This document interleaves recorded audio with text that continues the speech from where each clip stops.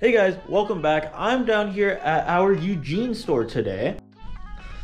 The reason I'm down here is because the other day we got a crazy trade-in, and I'm not down here too often, so I figured I'd just come down here and make a video about it, because not only did we get a crazy big trade-in, but we also just have like so much stuff in general. So this will basically just be a store pickups video, but you'll want to stick around. There's literally several games that are like 400 or 500 plus, and it was an absolutely wild trade, and I'll get into the details of that with you in a second.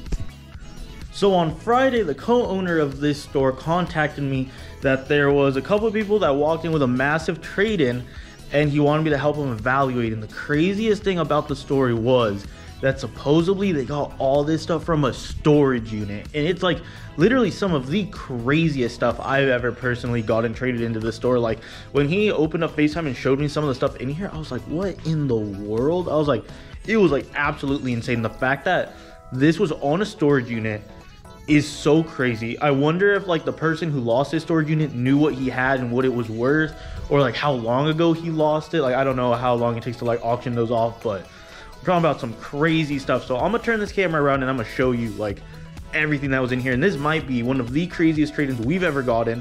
And for sure these people like had a crazy storage unit. Maybe not the craziest storage unit, but in terms of video games, I don't think they're ever gonna top video games from a storage unit. So the first thing I saw, and you probably already kind of see some of the stuff to the side, was this Virtual Boy. It's got the insert, it's got the console. I don't know if it has the game. I haven't completely opened it up yet. And this box is like a little more beat than what I had seen on video. This is my first time seeing all this stuff in person, but this is crazy. You honestly just never see this.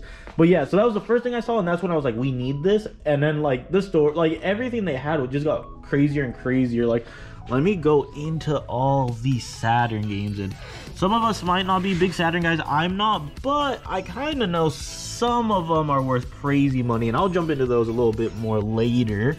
But yeah, and then we got all these Genesis games, some more loose Genesis games. We got this Super Nintendo game. I forget what this is called. What is this? Oh, Maximum Carnage. First time we ever had that. Mario RPG, a classic.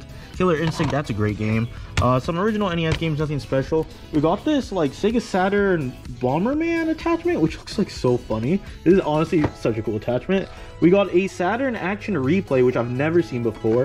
And then we got Super Smash Bros. Melee, Mario Party 4, Super Monkey Ball, and then 007 Nightfire. And what in the world? Hold up, guys. Let me go get that. Sorry about that, guys. I think we had left off at the GameCube stuff, but I think I was saying, oh, I was showing you guys like everything else we got. So we got this. I don't know what this is, honestly. And then we got some like Sega Saturn CIB stuff, like controllers and stuff. A Dreamcast fishing controller.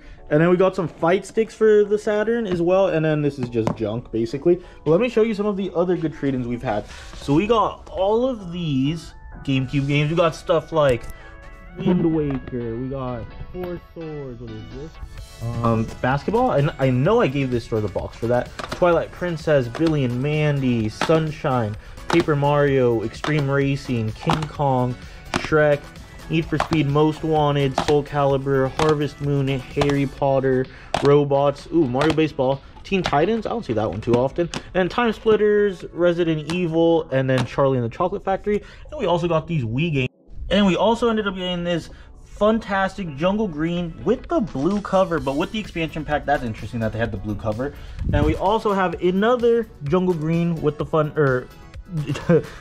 Jungle Green with the expansion pack. And then let me show you the games that we got with that one. We got Gauntlet, Pokemon Snap, Mario Kart, Smash Bros, Ocarina Collectors, Star Fox, Extreme G, XG2.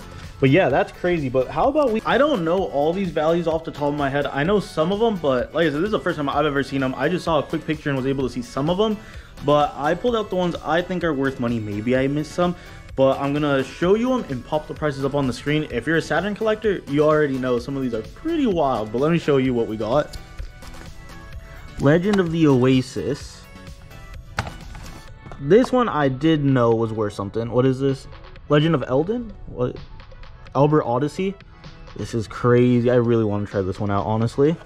But yeah, I'm gonna pop up these values as we're going through it. Now this one, when I saw this, I was going crazy. What is this? Ray Earth. This one is like, I'm a big Working Designs fan.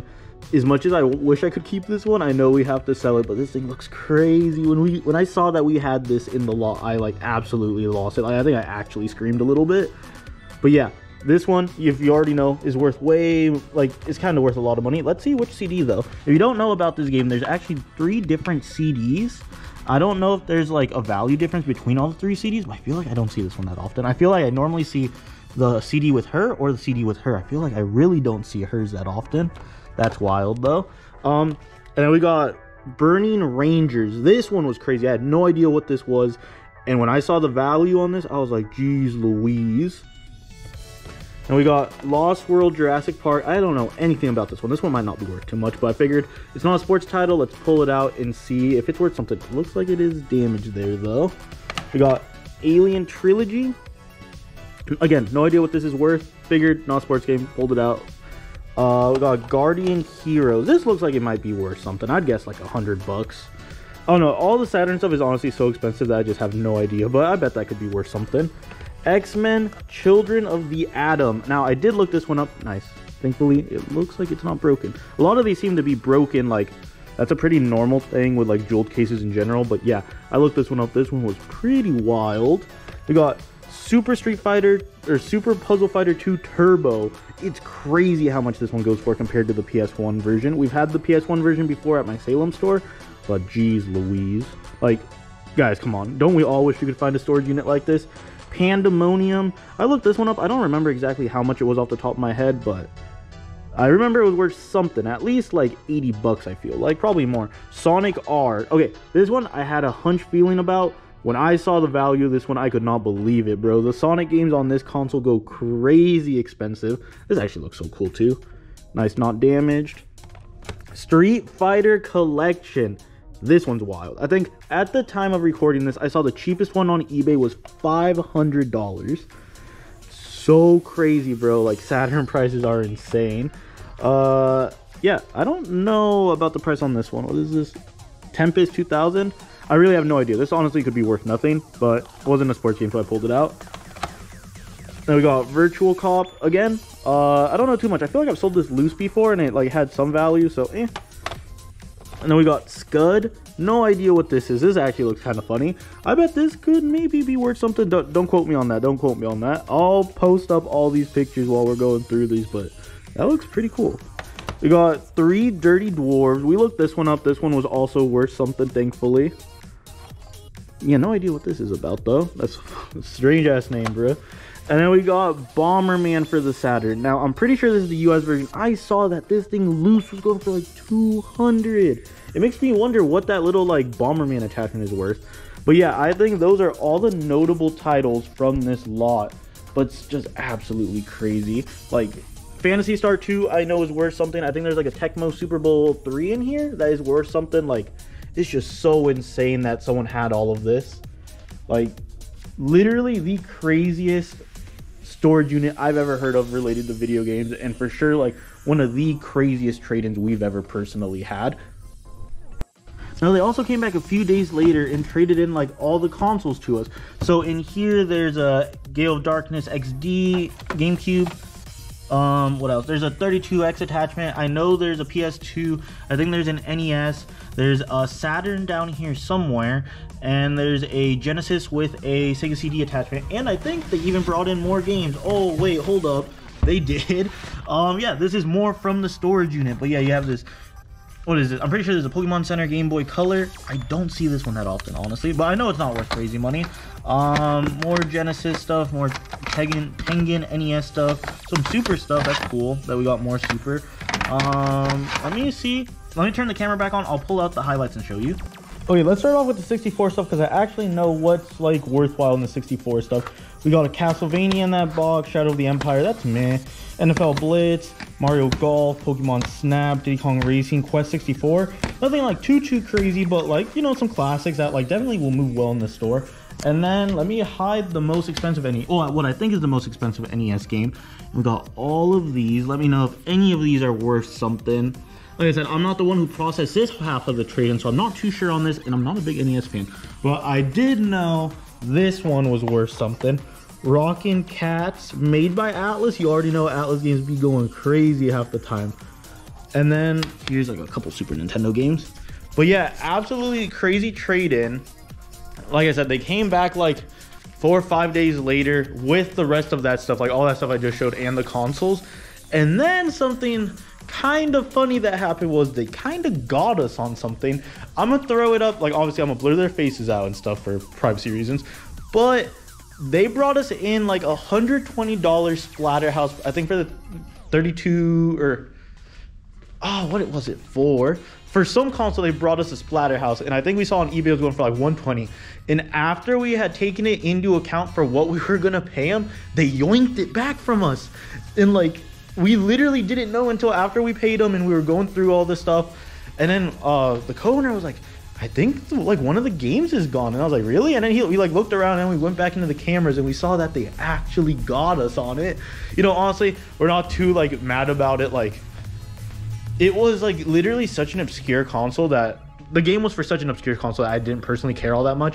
I know the co-owner was like a little bit tilted about it, but I'm gonna throw up that clip up here. But yeah, be careful. Like obviously at Facebook deals, people always be trying to get you, like they'll leave out like the best game and be like, oh, I was gonna keep that. You know, like that's pretty normal. But yeah, I'm gonna throw that clip up there and yeah, check that out. So right now he's just kind of going through the games, and I wouldn't necessarily say that's suspicious by any means, but you can kind of see he's taking games off in a certain order. And you can see he set something to the side right now and he picks it up. Now that's a jeweled case, as you can kind of see right here in his left hand. It's kind of like shining like a jeweled case, and it's like, why would he take that out? Well, that was an expensive game.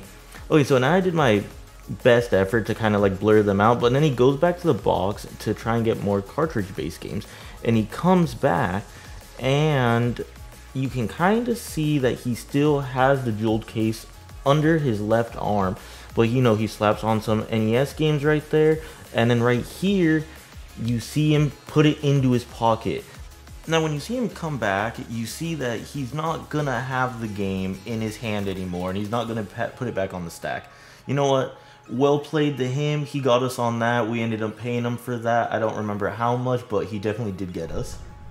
But yeah, guys, that about sums it up. I don't know. Maybe there's like more trade-ins hidden around here somewhere. There's just so much stuff in this store sometimes, honestly. Like, this store is like, I'd say like 33% smaller than the one I'm always at. And so it can really become noticeable when like we just don't even have space for like what is going on? Someone did that weird. When we don't even have space for inventory. But yeah, thank you so much. I appreciate it. See you guys later.